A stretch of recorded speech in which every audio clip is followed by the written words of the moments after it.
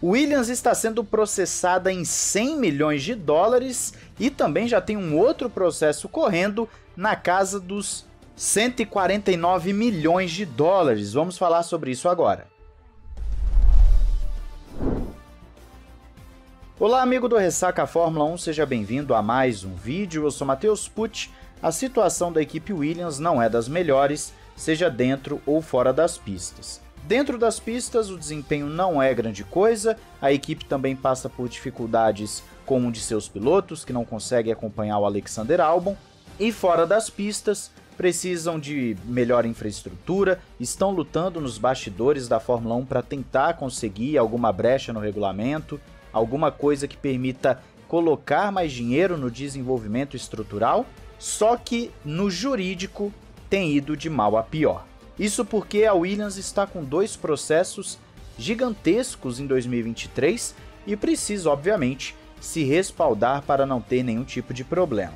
Passando rapidamente pelo primeiro processo, que é uma coisa que já está público há um tempo, nós já estávamos sabendo, só para você entender a situação, a Rocket, que é aquela empresa que patrocinou a Williams em 2019 e também 20, entrou com uma ação no valor de 149 milhões de dólares contra a Williams, alegando que foram enganados acerca da performance do carro. Falando de uma forma bem simplificada, para a gente não entrar aqui em termos e em questões um pouco mais complexas, basicamente a Rocket está falando que a Williams prometeu um carro competitivo, não entregou, e em 2020 tiveram um problema com pagamentos pelo simples fato que o acordo firmado era para uma temporada de Fórmula 1 normal, mas 2020 teve o Covid, teve um calendário menor, e aí entrou uma disputa muito grande entre as duas empresas para saber como ficaria esse pagamento, e no final das contas, inclusive em 2022, a Williams venceu nos tribunais do Reino Unido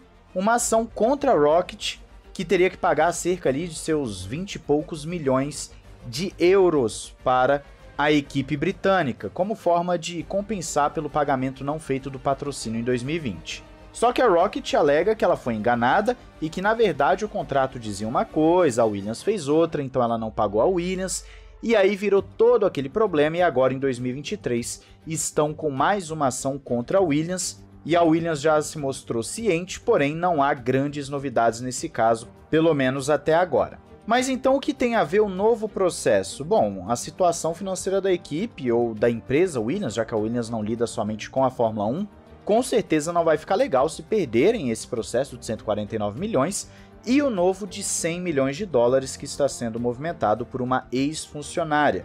O nome dela, inclusive, é Claudia Schwartz. Eu vou deixar a matéria em português para vocês, eu sempre prezo em colocar as matérias que saem em português também para vocês o link em português, mas a matéria original é do jornal The Times.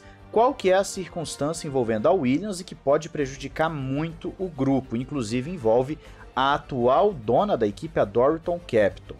Claudia Schwartz afirma que a Williams deliberadamente vazou informações sobre seu suposto relacionamento com o ex-presidente da Dorilton Capital, o Darren Fultz, para inviabilizar sua posição na equipe, e ela ainda nega que tenha tido um caso extraconjugal com o Darren, o ex-presidente.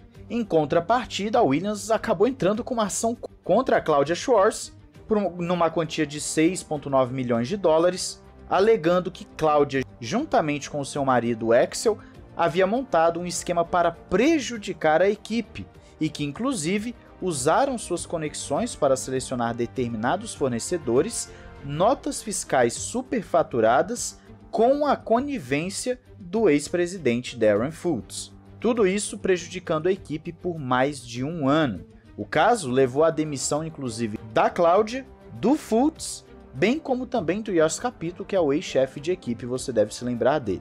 Ou seja, seria um esquema de corrupção dentro da Williams, com notas superfaturadas, prejudicando a equipe, um relacionamento direto entre a ex-funcionária com o ex-presidente da Dorilton, e toda essa ligação entre os três, incluindo, no caso, o marido da Claudia também, gerou para a Williams um belo prejuízo esportivo, financeiro, etc. Não está explícito como que o Jos Capito estaria envolvido nesse caso. Não foi falado, pelo menos na matéria aqui, espero que em breve a gente tenha alguma coisa nova, alguma coisa mais palpável para estar falando. O que é a implicação disso? O grupo Williams não é o grupo mais rico do mundo, tem as suas dificuldades financeiras, apesar de não estarem atuando somente na Fórmula 1.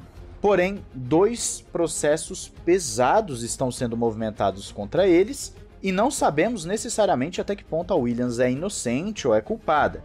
Imagina se ela perde esses 2 processos.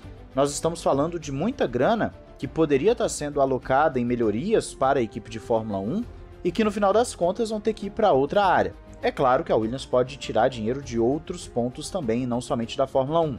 Mas você entende a linha de raciocínio que eu estou colocando aqui, que o grupo por si só vai perder muito e possivelmente terá que podar algumas áreas para poder pagar essas dívidas. Obviamente também essas dívidas não são pagas à vista, você tem acordos que são feitos. Fato é que você tem uma ex-patrocinadora alegando uma fraude no contrato e nos pagamentos, inclusive contratando um dos melhores advogados que se tem na área. Você tem uma ex-funcionária alegando que a empresa deliberadamente tentou manchar a sua imagem, o que é também gravíssimo pelo âmbito profissional. E a Williams vai ter que rebolar bastante para provar que, na verdade, a vítima é ela. Que sim, houve fraude por parte da ex-funcionária e do ex-presidente da Dorton, e que sim, a Rocket é que estava errada, lembrando que a Williams já ganhou um processo contra a Rocket no ano passado. Tudo isso bota a Williams no centro de um grande problema e num momento péssimo na Fórmula 1, em que precisam de recursos para poder botar ali na Fórmula 1, precisam de uma brecha também para poder melhorar suas instalações, precisam de um carro competitivo, e tudo isso demanda dinheiro, e dinheiro é justamente o que a Williams vai ter que gastar para se defender, e se perder vai ter que ainda pagar os seus acusadores. Então é isso, a Williams passando por um momento muito nebuloso. Fico triste de ver isso da equipe, uma equipe lendária, uma equipe multicampeã, mas que infelizmente não vive o seu melhor momento, e eu quero saber de você, o que você espera disso tudo, se você tem acompanhado às vezes na mídia gringa o que está acontecendo com a Rocket e tudo mais, o que você espera da Williams, e também te convido, a caso você queira comprar jogos, gift cards, faça isso pelo link da descrição, você ajuda o canal e ainda economiza uma grana lá na Instant Game. Lembrando também que teremos a nossa live de Fórmula 1 Manager nesta segunda-feira por volta das 20 horas, lá no Ressaca Live. Não perca, tá sendo bem divertido jogando com vocês. Um grande abraço, valeu e falou!